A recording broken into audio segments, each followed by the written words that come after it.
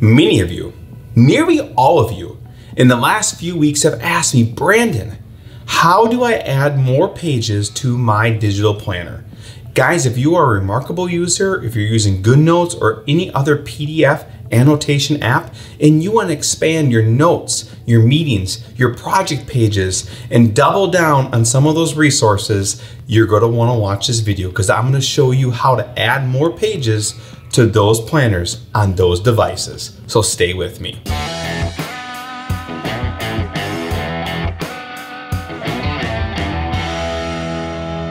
All right, for those that don't already know me, I'm Branden Bodendorfer, creator and founder of the Key to Success Planner.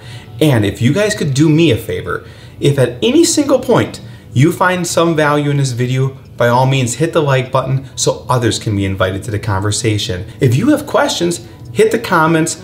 Someone or myself in the community, I'm sure will reach out to you and answer those requests. And by all means, if you're not already a subscriber, go ahead, hit that subscribe button and get the bell for notifications so we can tell you more about digital planning, tech, these products, these devices, and how you can get the most return out of them in each component of your life. Now, if you guys don't already know, I'm the creator and founder of the Key to Success Planner, which is a professional planning system that works across various apps, annotation applications, OneNote, devices, iPad, Surface, Remarkable. There's a lot of different devices out there, a lot of different applications that we support so you guys can grow your digital planning journey. Today, guys, we're going to talk about adding more pages to PDF annotation apps and also adding more pages to your planner on your ePaper devices like the Remarkable. Throughout this video, I'm going to show you how to do this on the Remarkable. Also through this video, I'm going to show you how to do this on GoodNotes, which is a PDF annotation app. There are so many different PDF annotation apps out there. We fully support GoodNotes as well as Noteshelf and Nobility, but today we're going to show you the characteristics of doing this in GoodNotes. The process is relatively the same. So let's go ahead and jump into the Remarkable and take a look at that first. So when you're looking at the Remarkable, a lot of you guys really have loved this index page. It's a page where you can go ahead and write down the titles and descriptions to your projects, your meetings, your notes. And then you can go ahead and you can hyperlink on any of these pages. So if I want to pull up meetings with Jack, I can click on my meeting with Jack and I can get right to the meeting page that I have designed to meet with Jack. Now I can go ahead and hit the key page and go back and go to my next meeting if I want to take additional notes. So the Bradford meetings. Now, the one thing that we find with the system is that we develop these pages so that you could index them and you could share your notes. Many of you guys have asked me, Branden, I have multiple meetings in the month, multiple meetings in the days, and I want to have multiple meetings with certain customers, different employees, co-workers, and I want to be able to take care of all of those notations as well. Well, what we've been able to do, and we're going to show you today, is how you can expand that. As you see, if I swipe left, I go back to that meeting with Jack. If I swipe right, I go back to the meeting page with Bradford. If I go back to the keys, you'll see I go back to my index and I only have 20 pages.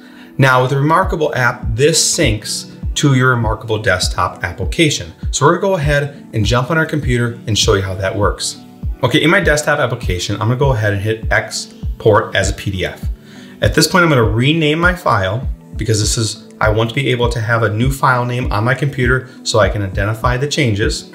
So I'm gonna hit save and I'm going to allow this. We're doing this on a Macintosh computer and it's going to save that document to my local computer. This is important because this also works as a means of archiving your planner throughout the year. From here, we'll go ahead and we're going to open up that new planner.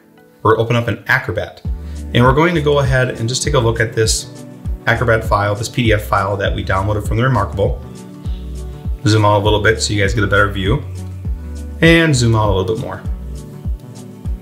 So here you can see our planner. You can see the meeting with Jack, goes to meeting with Jack's, go back to the key page and you see Bradford meetings and goes back to the Bradford meetings, just like we illustrated on the Remarkable.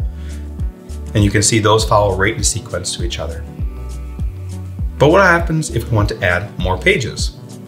Go ahead, open up the page tab. We're gonna go to a blank meeting page. So we're gonna find a blank meeting page first. We're gonna right click and hit copy. And go back right to the page where it said meetings with Jack. And then we're gonna right click and hit paste. The purpose here is to make sure you add the pages after the page that is hyperlinked from the key page in our planning system. So now you can see we have additional meeting pages. If we keep scrolling, we're going to see the Bradford page. So that hyperlink is going to link to that very first page, or the hyperlink number 4, and we're going to go ahead and add some additional pages under Bradford. And if we scroll back up, you'll see. Now we go to the key page, we click on Bradford, goes to Bradford, click on Meeting with Jack, and then it also takes us in sequence to those meeting pages. So what really helps you here is you can go ahead and take that index and you can start indexing topics. So meetings with Bradford, meeting with Jack. This also works with notes. So we copy the note page, and a lot of people love this part of it, is I can go to my particular day of the month, hit paste, and this is January 3rd, and now I just put a note page behind the month. And I'm gonna do that behind each page. So each day in that week, I'm gonna add a note page. So maybe you're a heavy note taker and you wanna have those additional pages. You can do this by pasting additional note pages behind each of the daily pages in our planner. As I scroll up, you can see there's a note page now after every single page of the daily spread that we have. And if I go ahead and click on the individual hyperlinks to those days, it takes me directly to that day. But if I scroll past or swipe one additional page, you will see that I go to that note page. So you can also do this with meetings. So we're going to go ahead and we're going to save this page or this PDF. Now we're going to go back to our desktop app and hit import, and we're going to open that file and essentially re-import it. And you can see now it'll start to upload. One thing, you can look to the file to the right, has 665 pages. That was our original PDF. Once the file is uploaded, you'll see the checkbox, and you'll see that we have now 674 pages in that PDF. So you can see that we added those additional pages. Now from here, it's going to take a moment or two for that file to resync to your Remarkable. So let's jump back and look at the Remarkable. Going out of this notebook, we're going to jump back in, and you can see right here, we have the new planner page, 674 pages. Our old planner is still there. We're going to go ahead and click on our new planner that we just imported. So now you can go ahead and you can see if I jump to January and I jump to January 3rd, it takes me to my daily page. But now if I go ahead and swipe, I now have those additional note pages there for me. If I keep swiping, you can see I can go to each individual day, but I can also easily jump back and click on individual days and go back to the respective date that was originally included in a hyperlink. Now you could, in addition to note pages, you could also add meeting pages or project pages in the same form or fashion. If I go back to key now and I get to my index page here where it says Meeting with Jack, I click on that, and now I have my initial page with Jack. And if I swipe to the right, I have a new page, and I have those additional pages that I added. So a lot of people find a lot of success by adding multiple pages and then using the index page as a means to create categories or sections to their notes that they are tracking throughout the year. Another opportunity is to create an archival backup of your planner. By using the same process that we used before, we go to the desktop, we open up the Remarkable app, and we export a PDF, and we save that locally. Then we go back to our Remarkable. Say for example, I want to clear my meeting pages. I can click on the meeting page. I can enable my writing utensil, go to erase, and erase all. And what that'll do is that'll actually clear out that page. Now I can repeat this process and go through every single meeting page and note page that I took notes on in the month of January and have a new copy of my planner for the month of February, kind of giving me a refresh. Now, the one thing I will advise you is if at any point you would re-import your existing planner or your archival copy that you saved to your local machine back into the Remarkable, you are not able to erase those pages, but you can add additional notations. So this method works really good for someone that, hey, every month I want to create an archival copy, I'll go back into my original, I'll clear my pages, and basically start my meetings, my notes, my project pages over. And you can do this with just a certain section. Maybe you ran out of meeting pages, clear all the meeting pages. Maybe you want to clear the last 10 notes you took, go ahead and clear the last 10 notes you took. So here's the two methods for going ahead and adding pages to your Remarkable Planner. Now that we showed you how to add more pages to that PDF file and how to go ahead and archive your planner on the Remarkable, we're going to show you how you can add more pages in a PDF annotation app like GoodNotes. As you can see here, we have GoodNotes open and we are on our key page in our planner. The first thing we're going to do is we're going to go up to page thumbnails and we're going to go to a blank note page.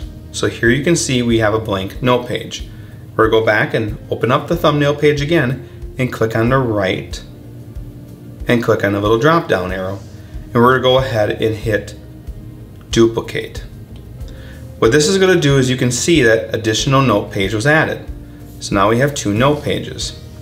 I can from here go ahead and I can move this page.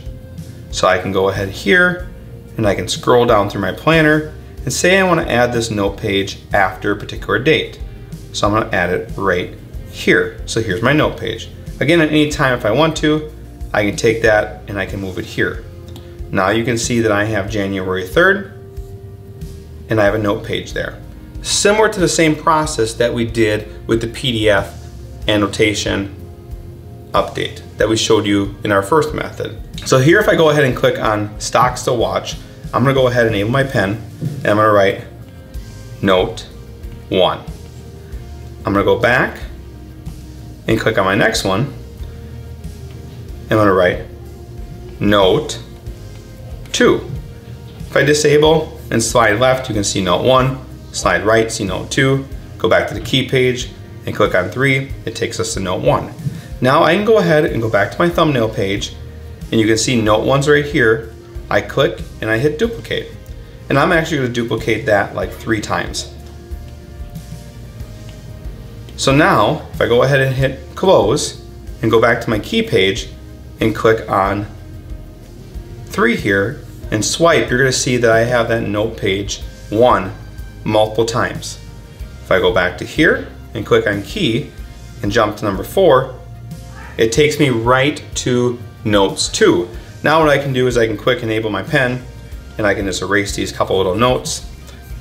And I just like to do this portion of it just so that as I'm duplicating the pages, I have easy access to the thumbnails so I can see what pages I am duplicating and where I place those pages. So that's really it. So you can go ahead and you can duplicate a page and then place that page after another page in your planner, or you can go into a certain section and duplicate pages after, and that allows you to have that same opportunity where you can create categories and build up more or less tabs or sections of meetings, notes, and projects, or add note pages after a particular day so you have more writing for journaling or just random note taking. So there you guys have it. I showed you how to add pages to your PDF annotation app. I showed you how to archive your Remarkable or ePaper devices, and I showed you how to add pages in a PDF annotation app like GoodNotes. The process is very similar for other annotation apps like Noteshelf and Nobility, but that is how you guys can expand your notes, your meetings, your projects, and how you can add additional notes behind those daily planning pages if you are someone that needs more space for note-taking or journaling. If you guys got one thing out of this video, do me a favor, hit the like button. If you want to learn more about digital planning and see great reviews on different tech, my honest inputs on what this technology can do for your life, your professional career, how it can help you grow your organization, subscribe to our channel. And guys, God willing, I hopefully get to see you guys in the next one. We're going to continue this journey all year round. And with that being said, love everyone. See you guys again real soon.